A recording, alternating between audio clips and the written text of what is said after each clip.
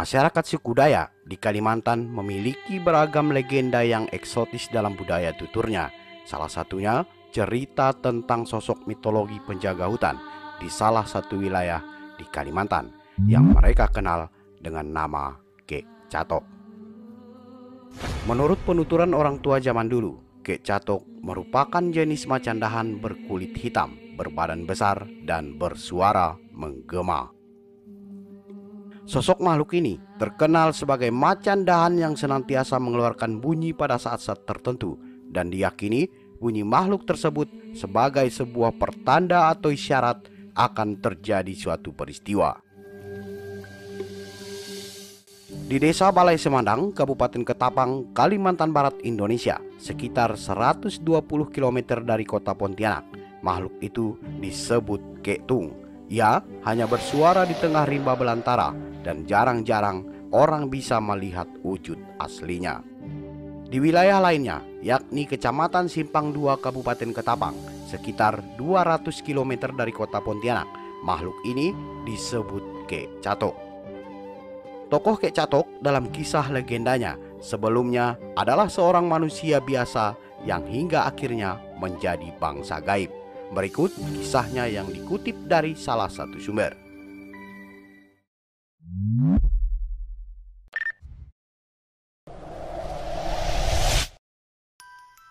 Alkisah. Ratusan tahun yang lalu di sebuah kampung hiduplah seorang yang bernama Kek Catok. Pada suatu waktu, Kek Catok pergi berburu di hutan belantara. Seperti halnya suku Dayak pada zaman dahulu ketika berburu, Kek Catok pergi dengan perlengkapan berburu. Salah satu perlengkapan tersebut adalah sumpit. Singkat cerita, dalam perburuan tiba-tiba ia melihat seekor hewan. Hewan tersebut ialah kelempiau. Dan tak ingin berlama-lama, hewan tersebut pun langsung disumpitnya.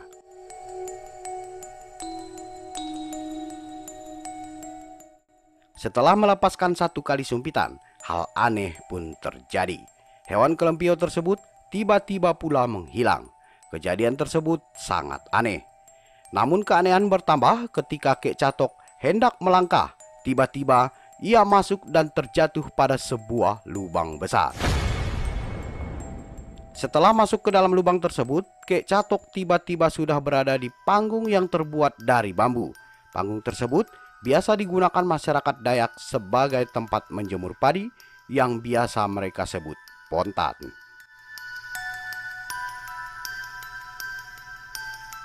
Masih dalam keadaan bingung, dari atas pontan Kek Catok melihat sekeliling. Ternyata terdapat sebuah kampung tua dengan rumah betang. Dan setelah beberapa waktu, Kek Catok baru sadar. Ternyata ia sedang berada di alam lain. Dan hewan yang ia sumpit adalah perwujudan makhluk penghuni alam tersebut yang dinamai Togung.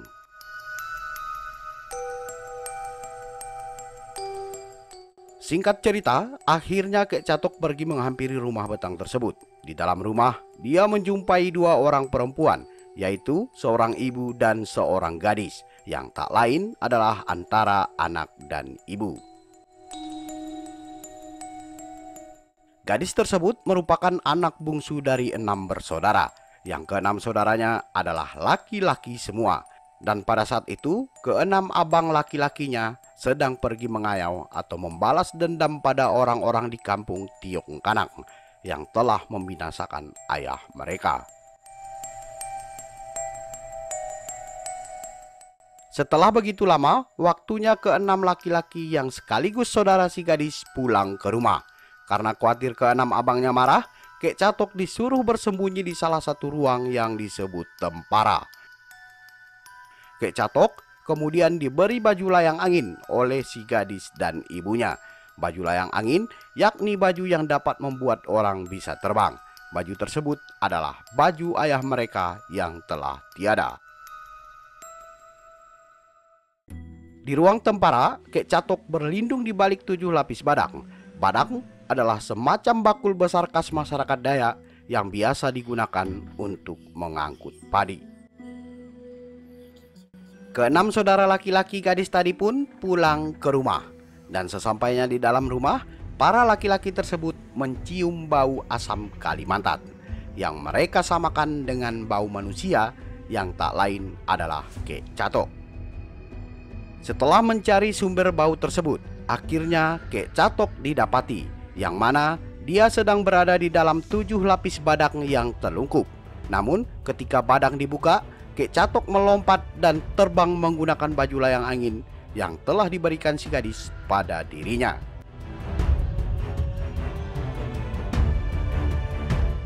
Singkat cerita, keenam laki-laki tersebut akhirnya tidak dapat membinasakan Kek Catok. Hingga akhirnya mereka meminta Kek Catok untuk menikahi adik mereka. Dan Kek Catok pun menikah dengan gadis tersebut. Setelah lama berlalu, Kek Catok dan istri alam gaibnya pun memiliki seorang bayi yang mereka namai Pateh Carot. Sementara itu, di dunia nyata telah tiba saat panen padi di ladang. Ketika musim panen ladang di dunia nyata, Kek Catok pun kembali ke dunia manusia dan ia membawa istri beserta anaknya. Sementara itu, di dunia nyata, setelah kepergian Kek Catok, sanak keluarga telah lama melakukan upaya pencarian, hingga pencarian dilakukan dengan ritual-ritual adat. Pada saat itu, Kek Catok terbang di Dorik Semugo, yaitu sebuah bukit kecil di sebelah Bukit Juring. Kek Catok beserta anak dan istrinya hinggap di sehelai daun pisang. Menurut legenda itu, kembalinya Kek Catok di dunia nyata pada musim panen, sesuai puncak pencarian yang dilakukan melalui beberapa ritual oleh istri dan anaknya. Tentu saja istri dan anaknya yang ada di dunia sangat kaget melihat Kek Catok datang membawa seorang istri baru dan seorang anak. Namun Kek Catok menceritakan semua yang telah ia alami. Sang istri pun akhirnya menerima Kek Catok, karena si istri di dunia nyata meyakini bahwa hal tersebut adalah takdir yang tidak dapat dielakkan. Hingga akhirnya istri tersebut meminta bantuan untuk menyelesaikan pekerjaan panen ladang yang sedang berlangsung. Hal aneh pun terjadi. Hanya dalam satu malam, ladang selesai dikerjakan dan padi sudah berada semua di dalam lumbung. Setelah itu, Kek Catok kemudian kembali ke dunia gaib. Namun, sejak saat itu, Kek Catok bolak-balik ke dunia nyata dan dunia gaib.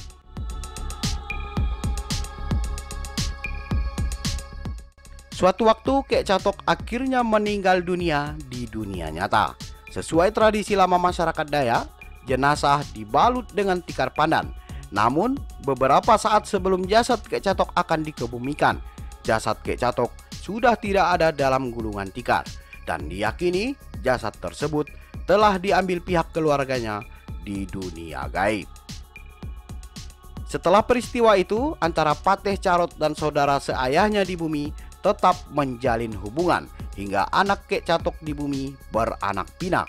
Dan keturunannya masih ada sampai sekarang.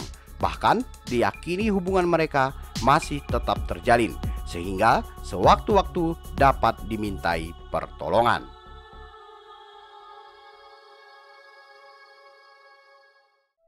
Saudara, mengutip seorang tokoh Dayak Simpak di salah satu media menuturkan bahwa hikayat Kek Catok sudah begitu menyatu dalam ritme kehidupan masyarakat Dayak di wilayah tersebut dan dianggap sebagai penjaga hutan yang paling tua. Dan itu pula sebabnya mereka senantiasa mengelola hutan secara lestari, mempertahankan tradisi terutama dalam berladang. Selain Kek Catok, mereka juga menyebutnya Togung, macan dahan, serta remaung yang wujudnya benar-benar berupa satwa dengan suaranya yang mengandung aura mistis, dan jika bersuara diyakini adalah isyarat atau pertanda akan terjadi sesuatu, pada umumnya ke arah yang buruk. Sesuatu yang buruk tersebut bisa berupa gagal panen dan bisa jadi malapetaka lain.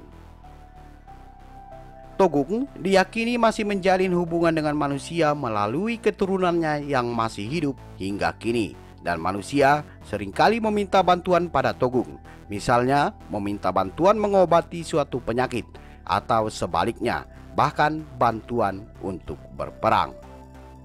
Mengutip seorang tokoh petinggi adat benua Simpang di salah satu media, siapa yang punya susur galur dengan Togung bisa memanggilnya melalui beberapa ritual, dan biasanya apabila mangkuk tempat sesaji yang digantungkan bergoyang-goyang, itulah pertanda Kek Catok akan muncul.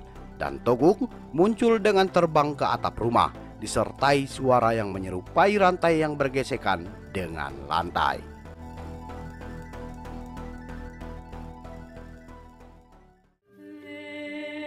Suara yang menggetarkan jiwa itu boleh jadi bakal sirna seiring berjalannya waktu. Namun dalam kisah ini setidaknya sedikit mengingatkan kita bahwa terlepas dari berbagai fungsinya, hutan adalah tempat tinggal para nenek moyang kita. Nah saudara, itu tadi tentang sosok gaib Kek Catok yang dikutip dari beberapa sumber. Sampai di sini perjumpaan kita kali ini. Namun sebelum ditutup, bagi yang baru bergabung, jangan lupa untuk memberi dukungan dengan menekan tombol subscribe. Sukai dan bagikan kiranya menarik. Silahkan berkomentar jika ada tanggapan. Mohon maaf bila ada salah kata, dan sampai jumpa di video selanjutnya. Salam budaya.